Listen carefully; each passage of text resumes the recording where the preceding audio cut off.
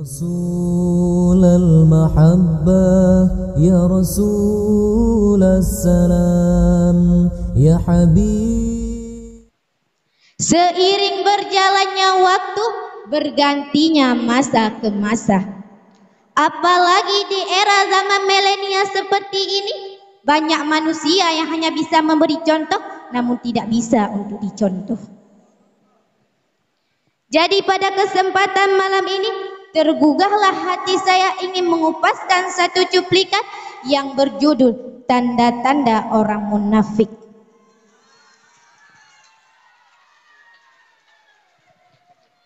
Hadirin hadirat yang berbahagia, lain di mulut, lain di hati. Itulah peribahasa yang cocok dengan tema yang saya bawakan pada malam hari ini. Munafik. Munafik adalah salah satu sifat tercela yang sangat dibenci di dalam Islam. Karena orang munafik bagaikan musuh dalam selimut. Mengapa? Karena mereka hanya menampakkan keimanannya di luar saja, akan tetapi di dalamnya ia ingkar. Sebagaimana sabda Rasulullah sallallahu alaihi wasallam tentang ciri-ciri orang munafik. An Abi Hurairah radhiyallahu an Nabi sallallahu alaihi wasallam qala ayatul munafiqi salasah idza hadasa kadzaba wa idza wa'ada khalafa wa idza tu'minuna khana.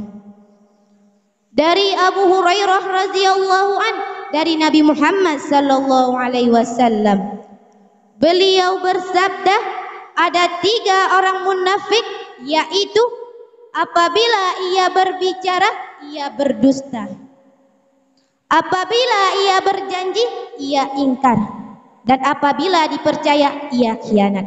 Hadis riwayat Bukhari Muslim.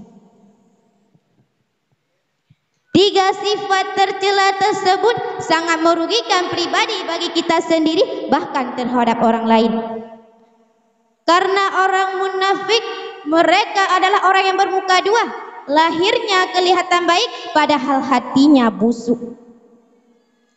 Manis bicaranya, elok tampilannya, seakan-akan mereka teman kita, sahabat kita, bahkan saudara kita.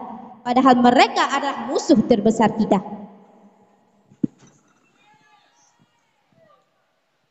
Hadirin hadirat yang berbahagia, istilah muka 2 bukan berarti mempunyai wajah 2, depan belakang, tidak. Tapi itu hanyalah istilah buat orang-orang munafik saja. Orang munafik yaitu menyembunyikan kekafiran di dalam hatinya dan tidak mau melakukan kewajiban-kewajiban sebagai orang beriman. Bahkan mereka mengerjakan yang bertentangan dengan ajaran Islam. Sebagaimana Allah berfirman dalam surah Al-Baqarah ayat 14 yang berbunyi, A'udzu billahi minasy syaithanir rajim. Bismillahirrahmanirrahim. Wa idza laqul ladzina qalu amanna wa idza khalau ila syayatinihim qalu inna ma'akum innama nahnu mustahzi'un. Yang artinya, bila mereka berjumpa dengan orang-orang beriman, mereka mengatakan kami telah beriman. Dan bila mereka kembali kepada syaitan-syaitan mereka mengatakan sesungguhnya kami sependirian dengan kamu, kami hanyalah berolok-olok. Surat Al-Baqarah ayat 4 menjelaskan, pada dasarnya manusia kalau dikatakan munafik, tentu saja orang itu akan marah. Namun sayangnya banyak manusia yang tidak menyadari bahwa dirinya telah bersikap munafik. Setidaknya ada 3 ciri orang munafik kata Rasulullah. Mari kita uraikan satu persatu. Yang pertama, apabila ia berbicara, ia berdusta.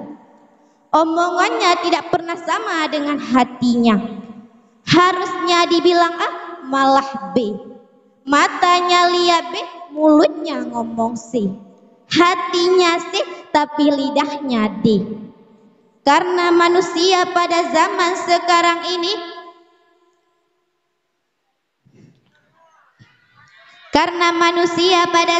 sekarang ini banyak sekali yang munafik. Jika kita berbohong satu saja sekalipun, maka waspadalah dengan kebohongan itu. Perbuatan munafik, perbuatan pembohongan itu tidak disukai oleh Allah dan Nabi-Nya. Apalagi berbohong mengataskan nama Allah. Ciri orang munafik yang kedua kata Rasulullah, suka ikrar janji. Tidak bisa memegang suatu perkataan ataupun sebuah janji yang telah disepakati. Jika kita sudah berjanji, maka kita harus menepatinya. Karena menepati janji hukumnya adalah wajib. Dalam Al-Quran surat An-Nahl ayat 91 telah disebutkan mengenai janji-janji yang tidak boleh diingkari.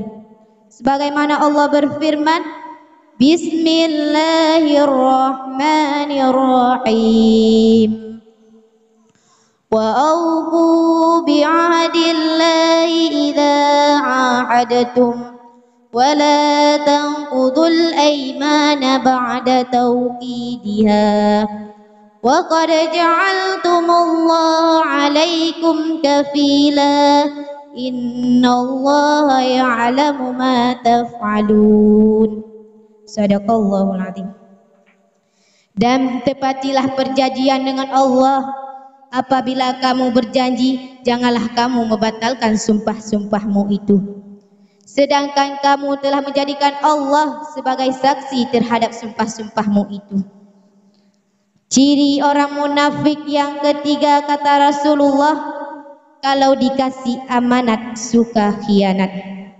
Khianat sendiri merupakan sifat yang telah dijanjikan oleh dirinya dengan tanpa sebab ataupun kejelasannya. Setiap makhluk termasuk kita di dalamnya mempunyai amanat yang harus dipertanggungjawabkan. Itulah tanda-tanda orang munafik. Jika salah satunya ada pada diri kita, maka kita termasuk orang munafik. Na'udzubillah. Hadirin hadirat yang berbahagia, orang munafik bagaikan musang berbulu domba.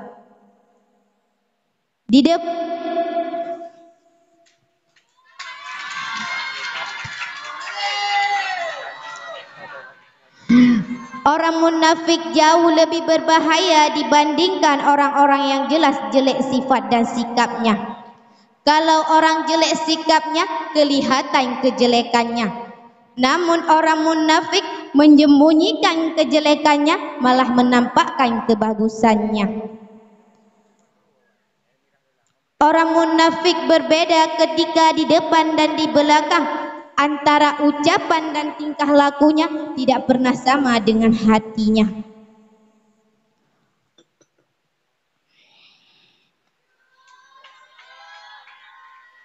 Orang munafik itu penipu.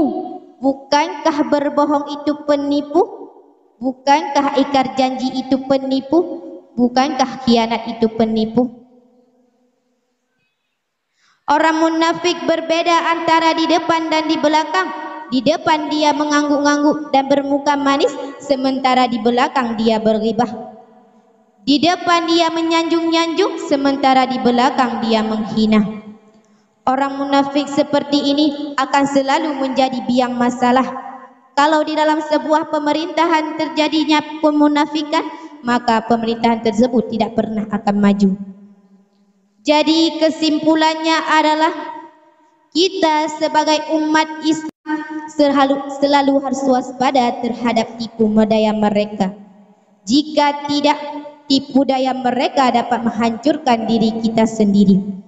Karena lebih mudah membunuh musuh yang bersenjata dibandingkan membunuh orang-orang munafik yang pandai bersilat lidah dan suka menari di penderitaan orang lain.